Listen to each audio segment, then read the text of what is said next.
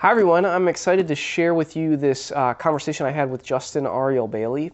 In case you're not familiar with him, just a short introduction to his work. He is Associate Professor of Theology at Dordt University, and his wheelhouse, his specialty is really the intersection of theology and culture. And he only has two books out, but I've really appreciated both of them. They are Reimagining Apologetics was his first book, and then his more recent book was called Interpreting Your World. Our conversation largely is focused around this one in particular because it just came out. But Justin is an extremely kind and thoughtful person, and in our conversation, we talk, like I said, a lot about this book in which he proposes 5 lenses for kind of analyzing or interpreting culture. We talk quite a bit about the idea of culture as meaning and how culture can function as an ecosystem. We talk a lot about the power dynamics in culture, and especially the work of critical theory and how to have a thoughtful engagement with critical theorists. We talk about beauty in culture, and we even talk a bit at the end about our shared love of Tolkien, which was a fun thing to discover. So I really enjoyed this interaction with Justin, and I think that if you followed my channel for some time, I think that you will really appreciate his posture and his thoughtfulness as well. So I commend to you Justin Ariel Bailey. Welcome to Books and Big Ideas, What I'm Reading, What I'm Thinking About, with Joel Wentz.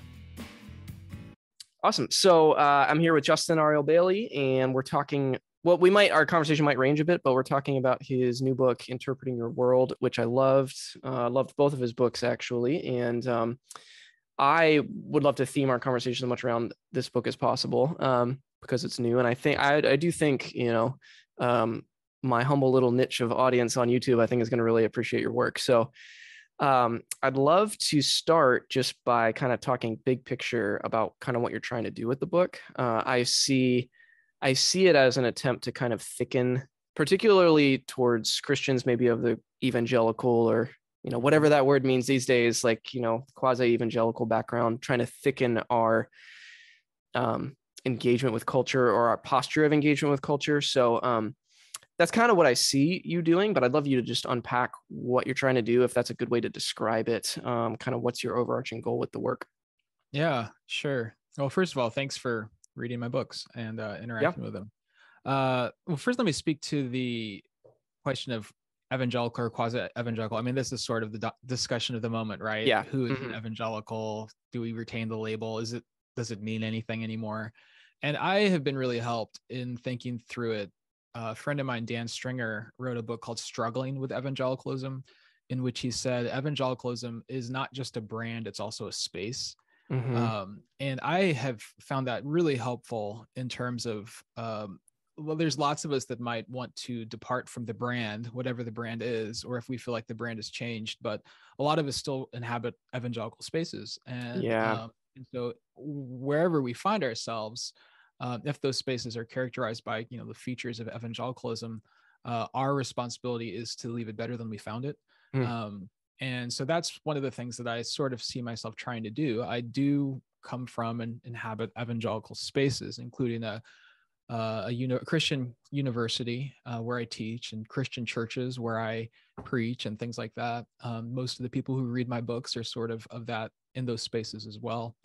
And so I think thinking of spaces or culture as an ecosystem and as a polluted ecosystem that we have to care for is incredibly more helpful than some other metaphors that have been used to describe culture, namely a battlefield in which we are constantly waging a war and embattled and feeling a tremendous anxiety to win or to lose in every single moment.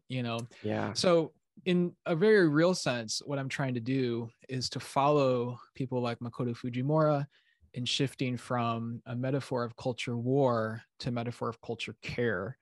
I think that helps in so many ways. First of all, because I think it's more robustly biblical, where humans as caretakers of creation is the primary metaphor, I think, that we are meant to have, in which any sort of battling or resisting thorns and thistles has to be framed within the larger metaphor of culture care. I think it is just also from a purely almost pragmatic sense. Just it's not sustainable and it's exhausting, and there's all sorts of damage that I think happens to people who engage in culture war. And so I think that what I've tried to do here is to provide an alternative way of thinking about cultural engagement that, yeah, it sort of teases out in some concrete ways. What would it look like to engage culture if culture care and not culture war is our dominant metaphor? In the same way that in reimagining apologetics, I sought to say, how would we do apologetics differently if culture care and not culture war is our dominant metaphor? That's good. It makes me think of, I hadn't thought of this until you just made those comments, but it makes me think of some of the language around government or policy initiatives, like a war on poverty, or war on terror. Like if you stop and think for a second, it's like, is there any way that this will ever end? And ceaseless war. And what I'm thinking is, what does that do to the psyche? Like the anxiety you're talking about, the us versus them dynamics. I've heard people in Christian or evangelical circles use the language of feeling like we're under siege, which is another warfare analogy, or that stuff. I don't know. Yeah, that stuff shapes the way that you that's right. The way that you live and move and have your being. If the space you're in is constant, under constant threat, that can't be healthy. And it's certainly not what we see in the life of Christ either. So anyways, it just makes me think about how these things shape us. But does that cause any reaction to you? Yeah, that's why I think that we have to think really hard about metaphors. Metaphors shape our imagination, and set the rules of engagement in so many different ways. I was teaching an ethics class this semester, and it occurred to me as we were reading Machiavelli and, talking about just war theory, versus pacifism versus something like just peacemaking, and just the really high standard that there is even for just war theory in terms of what sort of wars are just. And it occurred to me that, if we think about culture war under the conditions of those various theories of actual war, how often our sense of culture war is not also waged in accordance even with just war theory. Wow. And we have this almost Machiavellian perspective on what we can or can't do because it's war, and in war you just try to win. Whereas even within Christian faith, there is a very robust tradition of what constitutes just war.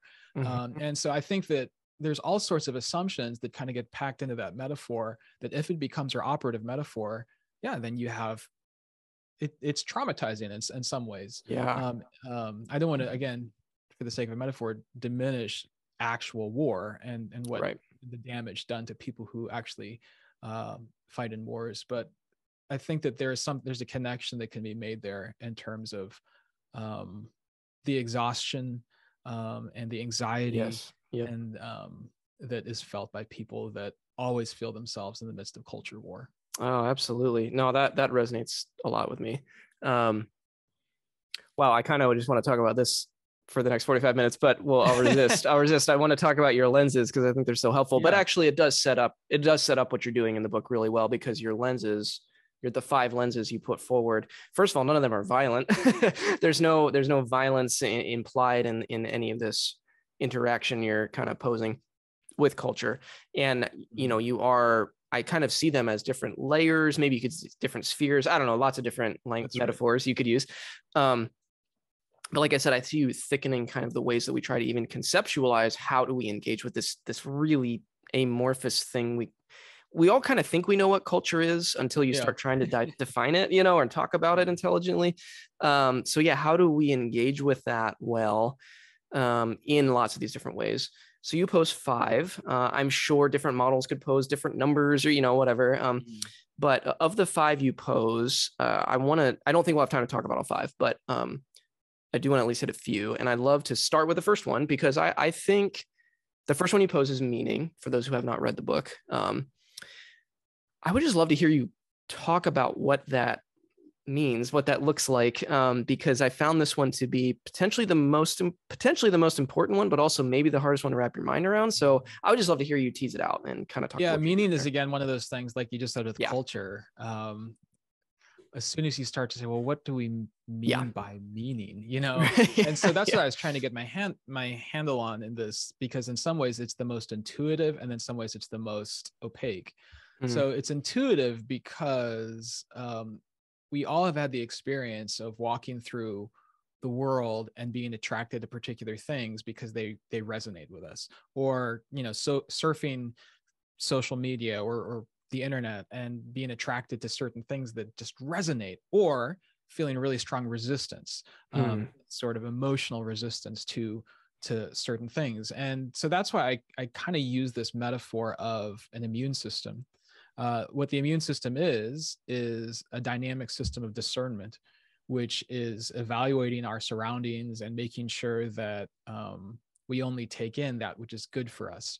Mhm. And a cultural immune system, so our if we think of meaning at creating a sort of cultural immune system, means that as I go through the world, there are going to be some things that just absolutely connect with me immediately, and some things that I feel this kind of almost visceral resistance against.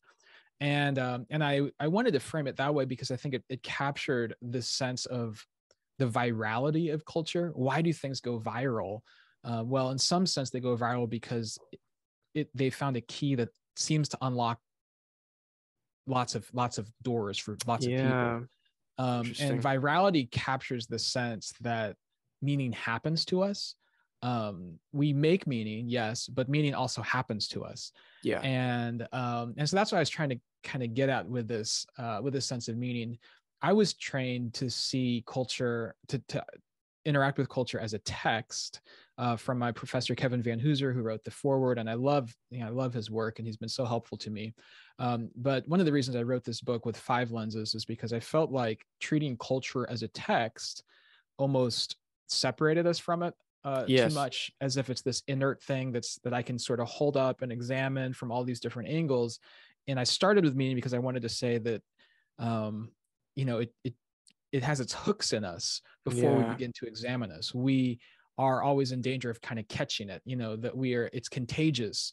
And that was the sense that I was trying to get with culture as a dynamic system of meaning, It's good. in which certain viral strains of culture kind of come into our immune system, and then we also resist other things. And so Hmm. when we engage culture, the first question is sort of, why do I resonate with this? Why do I resist it? That sort of discernment has to begin with what it's doing to me, and how it strikes me, and Yeah. whether or not it finds a home in me, making me feel more secure in the world, or making me feel less secure in the world. And that's what I'm trying to do with the meaning dimension of culture. I'm not sure if it No, that's clears it up, great. but that's what I'm trying to do. Yeah. No, it's super helpful actually, and even some things are clicking into place even as you're talking for me. And one thought I had as you're describing that, well, two thoughts. One thought is immune systems can be faulty. I don't That's want to right. push. I don't want to push the analogy too. Every analogy breaks if you lean on it too hard. But there is something here for me, at least the spaces I grew up in, evangelical spaces broadly. There can be a way in which we're learning now that, for example, I think there's a lot of studies that have shown that keeping kids completely away from peanuts and tree nuts can actually increase the presence of more violent allergic Mhm. reactions, in populations. So like there's a sense in which I guess what I'm trying to get at is like some impulses in certain conservative fundamentalist evangelical places can take that approach as to like don't touch, look, or even go near um, certain aspects of culture uh, out of an intent to protect. But what can happen, what I'm sure you've seen happen too, is that people who haven't been interacted with those things at all, they hit 18, they go off to college, and then they don't even know how. They have no immune system that's built up to discern, to interrogate, to question That's in right. any healthy way. And so I think there's a lot of unintended consequences that can have very, very deleterious effects on development. So that's one thing that popped into my mind. I don't know if that resonates with you or where you're going with that. Yeah, for sure. We can become immunocompromised in the cultural discernment sense as well, Yeah. both in terms of our immune system failing to recognize actual threats, as well as our immune system being unprepared to deal with real threats Yeah, um, that's good. to us. And I think that's yeah, part of why I always just try to make the point that it's very difficult to be completely extracted from culture. Mm-hmm. And so that's why we have to be intentional about the way that we are engaged with culture. Mm-hmm. Because if we simply try to retreat and withdraw from it, then we don't realize all the ways that the back door is open in some sense. Absolutely. And I also don't want to say, I want to be mindful of, I don't want to say as though that only manifests in the conservative fundamentalist spaces that, I'm talking about, because I see it. I live in a very, very progressive area of the country in New England. And I see the same impulses in a lot of people who are in very, very, very different, cultures or religious or non-religious spaces than what I grew up in. So that impulse is not unique to any one cultural kind of place. Yeah, that's right. Just want to make that clear. Yeah. But that's the one that I grew up with and can resonate with. The other thought I had, and this will maybe set us up for the next lens in an interesting way, but the other thought that occurs to me while you're talking is that there is an intrinsic, this is another difference between looking at culture as a text. I think there can be an intrinsic individualistic way of thinking or assuming we interact with a text on an individual level. What does it mean to me? How do I read it? But what you're posing as an immune system has to be communal. Like if meaning can catch me and move between people, there's a undeniable communal element to that. And, we're living in the shadow of a tragic global experience of realizing these things are not individual. Immune systems and viruses are not in individual experience. So that's the other thing that occurs to me. That seems really important. Yeah, that's right. And I think that there's lots of different thinkers we could learn from on this. Jonathan Haidt, his account of moral intuitions and the way that we use our rational minds to justify our intrinsic kind of intuitive responses to things. The reason acts more like a defense attorney to defend whatever our position is than it does as sort of a neutral judge evaluating the evidence equally. And so it's one of the reasons why, you have, this struggle that we have right now of people perceiving the world in such different ways is because that's the way that we're sort of wired, is first of all, to resolve the discomfort of the sense that we're under threat in our cultural immune systems, especially as you come into contact with rival immune systems, where the things that give you meaning, that anchor you, are the things that feel threatening to somebody else. And then that's where you have the potential of a violent collision between the two. Wow, that's good. It's really helpful. I would love to talk about the second lens is power. I mentioned to you in, I think, in my email that this might have been my favorite chapter. I'm not sure, not that I have to pick a favorite, but it might have been my favorite in particular because of your really thoughtful engagement with critical theory, which, speaking of, things that people feel very under threat, people very threatened by, critical theory is kind of a boogeyman for a lot of people right now. Or on the other side, it's this unassailable, thing that can't be questioned on, for some too. Right. But I would love to talk about the lens of power. I would love to just particularly think about interacting with something like critical theory. How do we do that with a more generous spirit and thoughtful spirit as you model in the book so well? Yeah. Well, first of all, thanks for saying that about that chapter. It was the hardest one to write and one that I'm least satisfied with, in part because of how hard it is to live in that tension that you just articulated. On the one side, you have, at least in my estimation, you have people who only see power. Power dynamics is the only variable that gets analyzed, power imbalance, and exposing it and, doing something about it.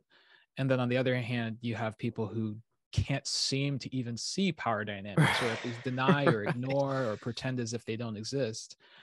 And so it's very difficult to live in the tension between those two. And so part of writing this book is an attempt to complicate things, I guess, for both sides. I wanted to deal with power as early as possible, because power indeed shapes who lives and who dies, in a very real sense. And yet I wanted to say, if the power lens is the only lens we use, we have missed the complexity of culture. Yeah. Power is not the only variable that will allow us to understand what's going on. And if we only have that as a hammer, then all we'll know how to do is to smash things, So I think that's what I was trying to do in that chapter, is to say this is really important, to be able to see how culture is not just about meaning, it's also about power. And the struggle to say who is at the center, whose perspective gets to be normative, who fits and who doesn't, that is a very real feature of culture always. And then at the same time to say, but there's so much more to culture than power. Yeah. So as far as critical theory goes, I think I wanted to say critical theory is this long discursive tradition of doing exactly that, trying to do power analysis, and detect power imbalance, power failure, so to speak. And we need to take it seriously. Power critical theory, in the way it's talked about in contemporary discourse, is sort of an empty cipher that means almost anything. That's so true. And so I wanted to say, in the words of a mentor, Rich Mao, he said to me once, Karl Marx is not our judge. Jesus is our judge, but we should let Karl Marx take the witness stand. Oh, that's good. I found that such a helpful perspective when it comes to critical theory, or when it comes to deconverted, atheists, or people who are very critical of my faith, very critical of Christianity. I think that I found it really helpful to think in terms of giving testimony, and allowing others to testify against us. And they're not our judge, but if we are secure because of the love of God for us in Christ, then we should allow anyone to take the witness stand against us, and know that they can call us into question. And so that's what I'm trying to let critical theory do in the power chapter, is to say, yes, let's let them take the witness stand. And so I talk a bit about Marx, a bit about Gramsci, a bit of the Frankfurt School, especially in the way that they talk about culture as distraction, and diversion from the work of justice. And then I want to come through that, and I also want to listen to especially our brothers and sisters in Christ who are saying, we're not getting this from critical theory, we're getting this from the Bible. Right. And the prophets have a lot to say about these sorts of things. And so I think it's really important to hear that testimony as well. And so where I sort of end up is saying that there is both an aspect of naming the world, and there is an aspect of negating idolatry, which really is what I think critical theory is trying to do. The iconoclastic kind of iconoclasm. Yeah. Taking things off their pedestals, so to speak. And I say that there's another kind of iconoclasm besides cancellation, where you kind of tear things down from the pedestal, and it's complication, which is really what I'm trying to do in the book, is an iconoclasm of complication. And just to say, let's let it loosen its hold on our imagination by emplacing it among other narratives, or other stories, or other lenses. That's good. So that's what I'm trying to do in the power chapter. How successfully I did it, I'm not sure. I go back and read it, and I'm like, oh, I wish I would have said that a different way, or I wish that I had been stronger, or I wish sometimes I had been, I don't know, maybe not stronger. Maybe I wish I had been, I don't know. I just wish I'd said a different way. So it's the thing that I've written that I always feel conflicted about. So it's encouraging to me to hear you say that it helped. Yeah, honestly, I loved it. It was one of my big takeaways from the book. It's probably the chapter I'll revisit the soonest, because I try to do a lot of engagement with critical theory as well, just as something of interest to me. So I appreciate your work and your labor in that area. I would love to know. I mean, I got a sense of just from some of who you cited, but are there any theorists you've found particularly helpful, or even, I don't know if edifying would be the right word, or just some who are some that have been helpful in your own journey with the subject of power and iconoclasm and all of that? Are you talking about secular theorists or Christian thinkers? I had secular in mind, but I guess either. Either. Whoever comes to mind for you. Yeah. I mean, I think that I've benefited quite a bit from some of the thinkers in the Frankfurt School, Sure. and the way that they talk about pop culture. And I'm teaching a class on pop culture right now. And so I found, a lot of the things that they've said about pop culture quite helpful as a lens for analysis, just to hopefully help students see. And I always tend to err more on the meaning side. And I'm always wanting to, what does this mean? Like, what are they trying to communicate? But it does make me worry a bit that, a single company is telling all the stories, is kind of controlling all the stories for our culture. And critical theory has helped me kind of have some tools for understanding the way that the continual content mill that's put out by these culture industries does something to us, and does something to our ability to meaningfully react to injustice. I don't want to oversell that, because I think that we have agency, and that there's all sorts of ways that we take things that might be deformative and turn them, in positive ways. But that's been really helpful to me.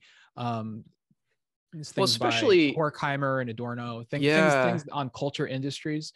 Yes. I think I found those quite helpful. That's where my mind was just going, was some of the work on, and I'm far from an expert, but Same. some of the work on the culture industry and entertainment, and particularly the concern from a lot of critical theorists as they look at the West broadly, the concern they seem to have about how entertainment can be, well, you use the word distraction, but like how it can, distract us, turn our attention from what matters, turn our attention from, or even make us complicit in potentially serious injustice. I think this is a prophetic voice, honestly, and can be super helpful. Yeah, that's right.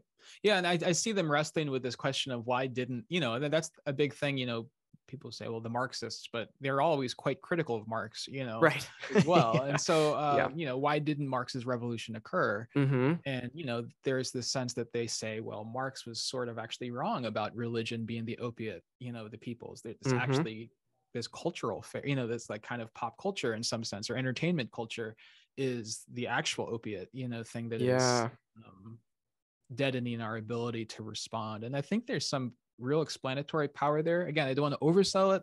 Of course. But I think that it's been helpful both for me understanding as well as to communicate to my students of the way that culture and the culture that they enjoy, it's not just about me finding it meaningful or not finding it meaningful, but it functions as part of an attention economy, that is trying to colonize my imagination and fill all my empty time and space, It's so interesting to me because, I grew up, I'm 36, so I'm a child, primarily the 90s. And I just remember so many efforts by kind of the mass evangelical culture to critique certain, I remember, I honestly don't remember the specifics, but I remember there being concerns about Kraft and like being called to boycott Kraft mac and cheese. Oh, Kraft. Yeah. Sorry, I should have specified Kraft. Kraft. Yeah, Kraft. Yeah. Not Kraft. The the concept. The company, the corporation. Yeah, I remember getting letters. I don't know if you remember this, like getting letters to like boycott Kraft because of certain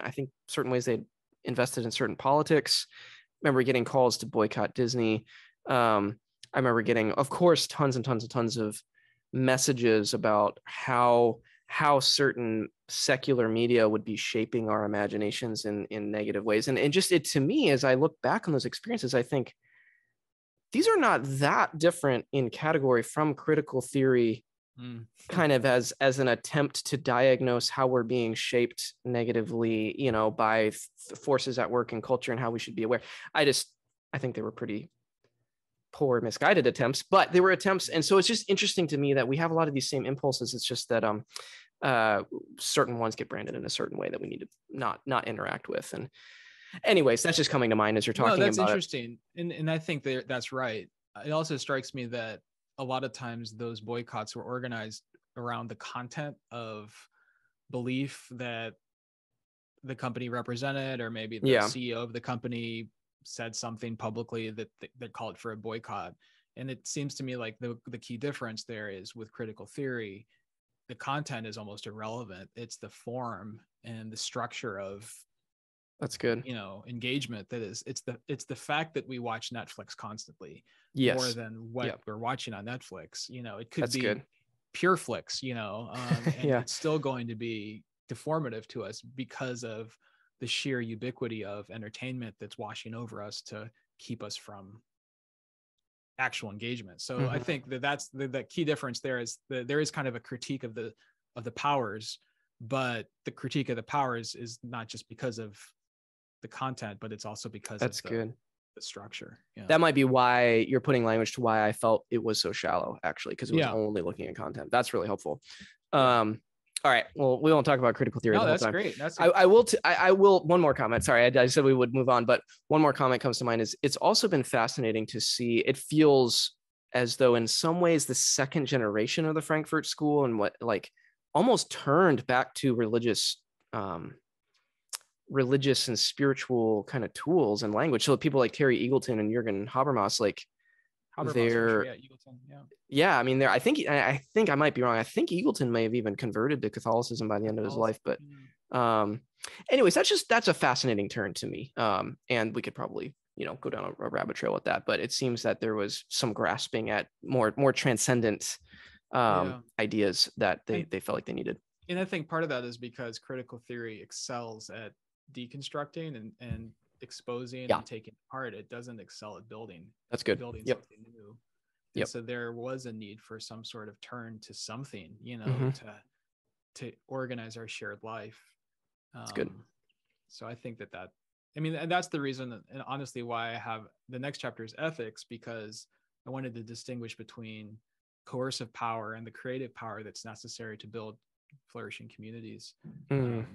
So actually a friend of mine told me, so he read my power chapter and he said, okay, that's good, but this is only half the story. You also need to talk about constructively, the use of power, and ethics is not just about diagnosing everything that's wrong, but also about building. Oh, wow. So is that where the ethics chapter then came that's from? why, there wasn't originally going to be an ethics chapter. It was, wow. It was actually the fault or my friend who said, you need to write this another chapter. So. Oh, wow. Well, the ethics chapter fits really well into the fivefold, I think, the five lenses you're posing. Yeah. How did I miss it before? Yeah. Right. I'm sure there's a bunch of other lenses that I missed too. That's funny. Well, you said the power chapter was in some ways the hardest. What, if one comes to mind, what comes to mind is the easiest, or what just kind of poured out of you, so to speak? The aesthetics chapter, which is chapter 5, is probably my favorite thing that I've written for publication. Oh, wow. I think in some ways the religion chapter and the aesthetics chapter is where I feel most comfortable. That's sort of what I do in theology and culture. And so, aesthetics, the imagination,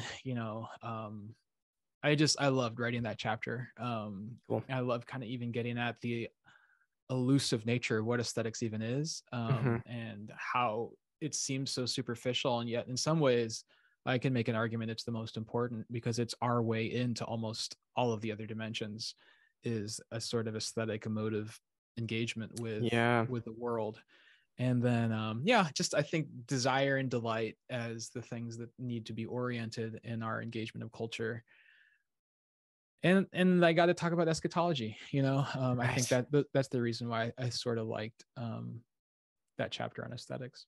Yeah, well, it is a fantastic chapter. I think I said even in my email to you, I think it might be right up there with the power chapter in terms of ones that stuck with me the most. And I think when we think, so I'm an elder millennial, I guess, is my generational category.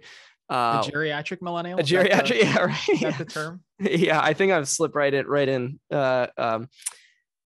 When I think about people my age and younger, and especially Gen Z or whatever they ultimately end up being called, aesthetics is massively important. I see that as being so important too. Power. There's a lot of language and talk about power and discourse about power, but when I see what's actually like affecting people, what people care about, certainly people's entry points into faith, especially, I just think aesthetics is I don't know if there's something generationally happening or what's happening culturally that's creating that, but I see that. I feel that. I'm curious if you see the same thing, or Yeah, kind of what I aesthetics definitely, plays for you.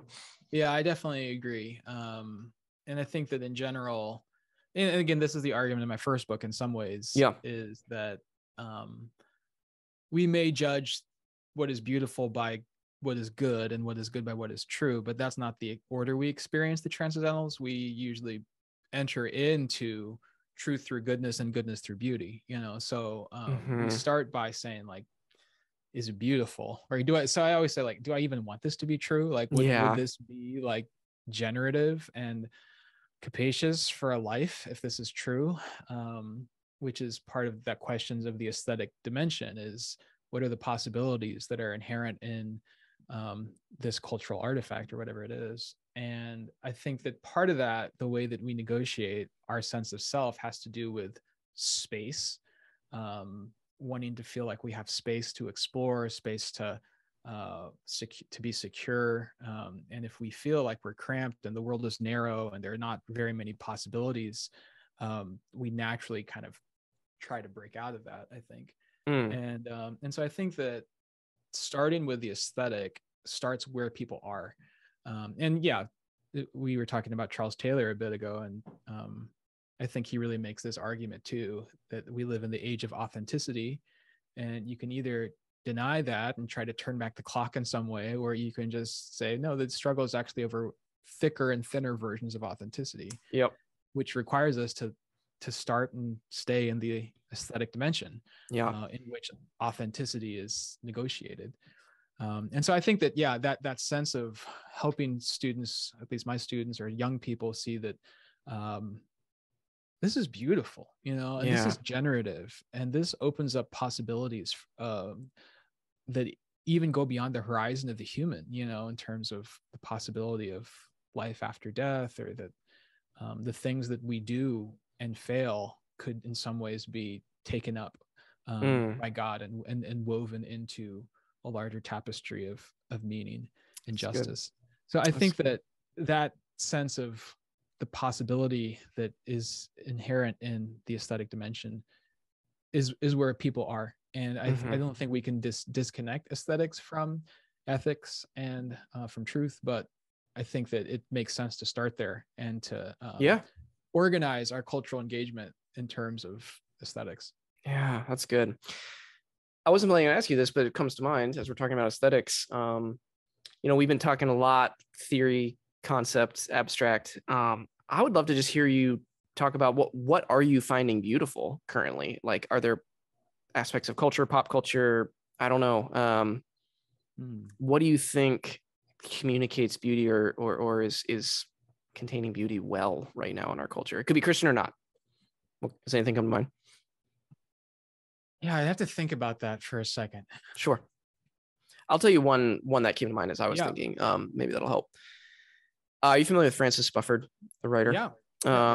I actually referenced him in my previous interview, so I don't know, maybe I got him on the brain, but his book, new novel, Light Perpetual, just left me completely gobsmacked. I found, and I read it before I knew he's a Christian. I wasn't aware of his previous writings on faith, but it came out, Light Perpetual came out, I believe it came out in 21 last year, I think. And have you heard of it? Are you familiar with it? No, I mean, I've read his Unapologetic book, but I haven't read his novel. No. Which I also love. But well, I would recommend it. The concept is it's based on a real historical event of a bombing that happened in London at a department store, I believe, during World War II, that actually did kill a lot of people, including 5 kids. So it's a tragic historical event, but he reimagines that the bomb does not land there and those 5 kids live. And then he traces each of their lives out too.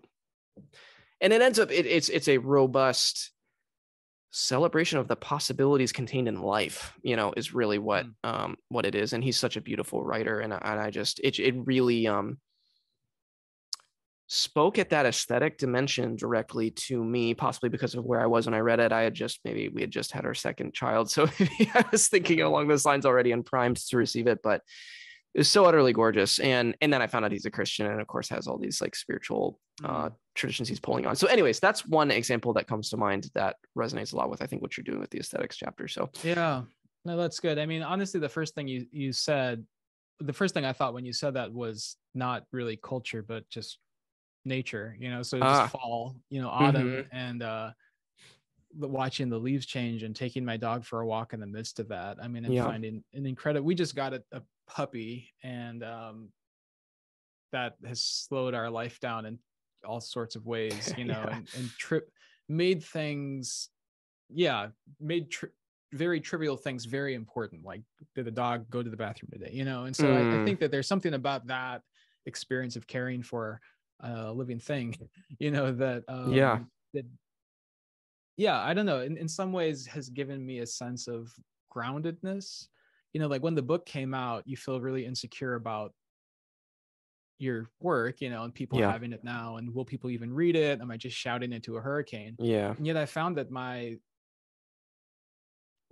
sense of the wondering about myself was almost drowned out by worrying about my dog. You know what I mean? And it was just almost the sense of it directed my attention away from myself. And I appreciate things that do that, that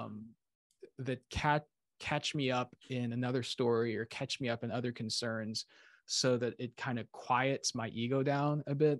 And so I was trying to think of what sorts of things have done that in terms of culture. And I'll tell you, the best book I read this year was Suzanne Clarke's Piranesi.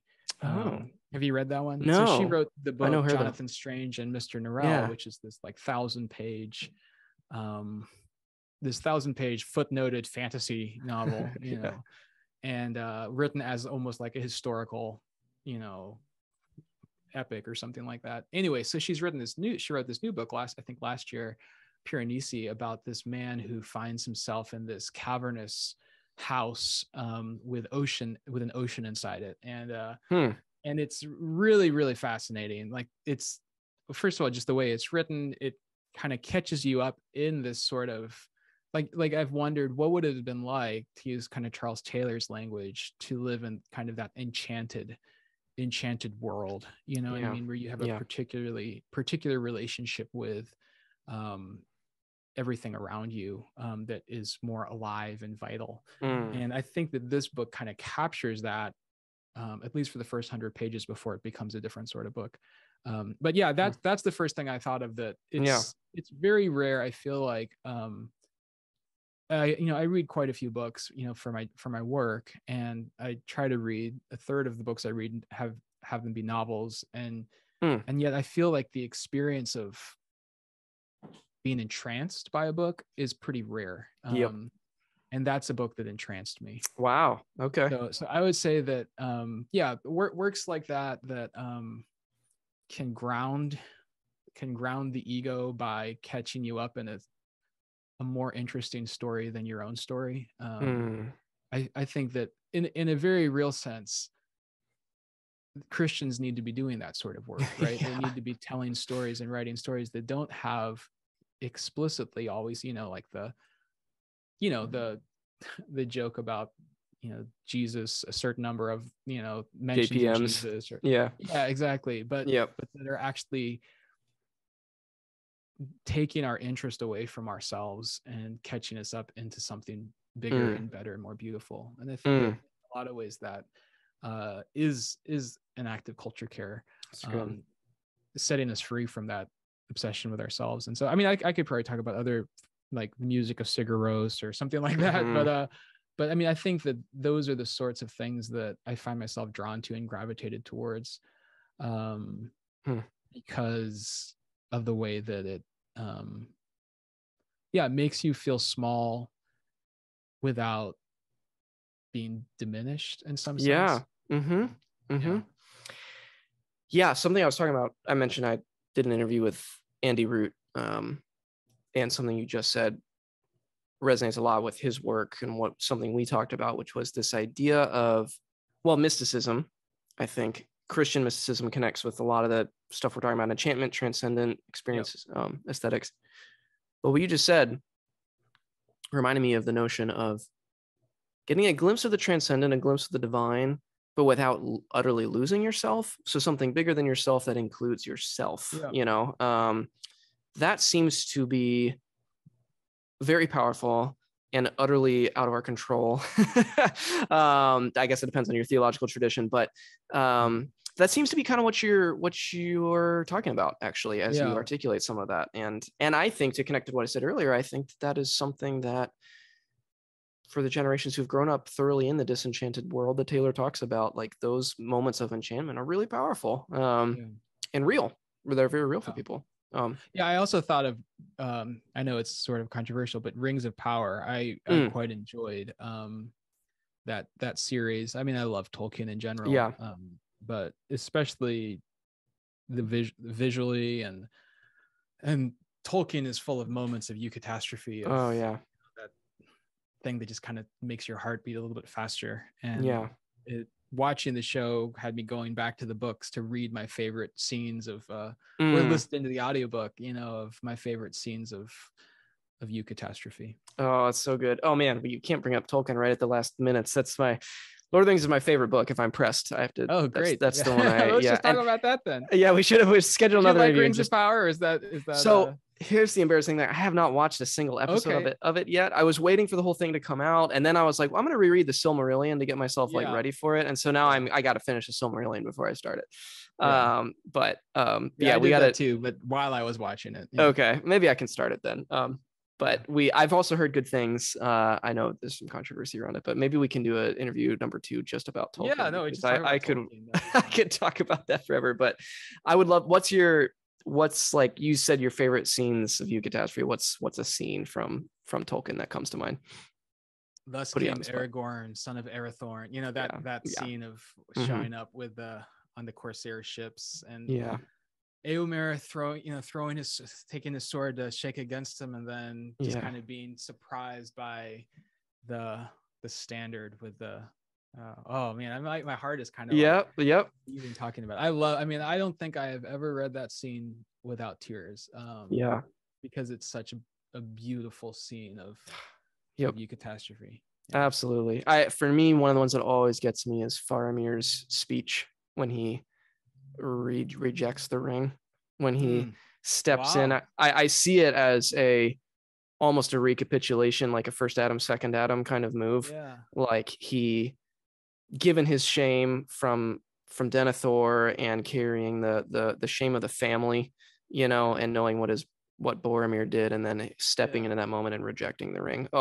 That's the part that gets me in my bones. And then the speech he gives is just so absolutely beautiful. But so there we go. There's some aesthetic moments that maybe people watching this are into Tolkien. They'll resonate. Otherwise, they will have stopped watching by this point. That's right. I'll put a chapter marker. This is where we talk about Tolkien. You can skip it.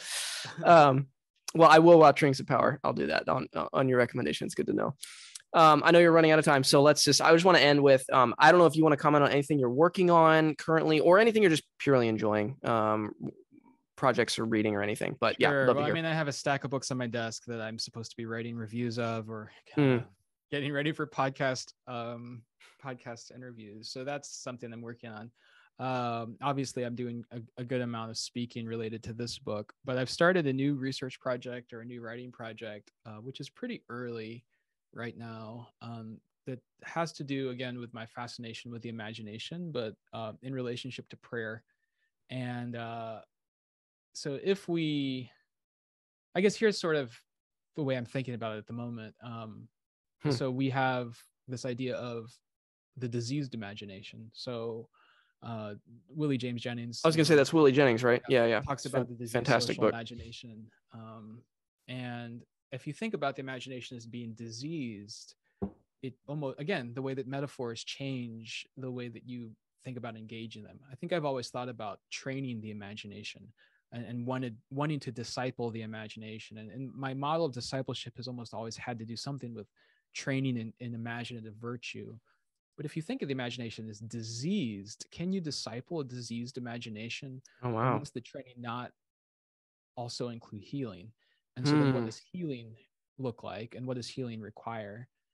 And then I sort of started to think, okay, well, the practice in which the imagination might be healed could be prayer, of a certain variety. And so what does prayer do to the imagination, or what does the imagination do to prayer? There are some forms of prayer that are pretty imaginatively intensive. So if you think of Ignatian modes of composition of scene, where you imagine yourself in a gospel passage, and your imagination is meant to supply all the details, not just the sights, but the sounds and the smells, in order to kind of open yourself up to some sort of real emotional encounter with God. And then you also have forms of prayer that require an incredible amount of imaginative exercise, but in the other direction, where I'm resisting images, I'm resisting in some cases thoughts, so you have kind of a cataphatic and then kind of an apophatic mode of prayer, of kind of listening or waiting. And I just sort of wondering, like, how did these various modes of prayer shape the imagination, and how might they also heal the imagination, so that it can be rightly oriented towards God and neighbor and the world. So anyway, it's all great right now because it's all just kind of brainstorming. But yeah, that's I'm fascinating. gonna have to sit down and finish a book proposal, which is overdue already for it, and that'll hopefully be my next book. But I've agreed to speak in chapel here at Dort, where I teach 6 times during Lent, and those 6 chapel talks will form the basis of that book. Oh, fantastic. Yeah, so that's what I'm starting to work on. Oh, that's great. No, I'm very intrigued. I used to do college ministry. I did 8 years of college parachurch ministry through InterVarsity. And some of the more memorable and I would say powerful group prayer exercises were imaginative, were Ignatian in kind of form, that are coming to mind as you're articulating that. So, but the notion of healing, that's a powerful idea. So I'm excited to see what you do with it. It'd be great. Well, let's wrap here. This is a good note to end on. Thank you for your time. Yeah, really appreciate it. Really Thanks for your work. the conversation. Me too.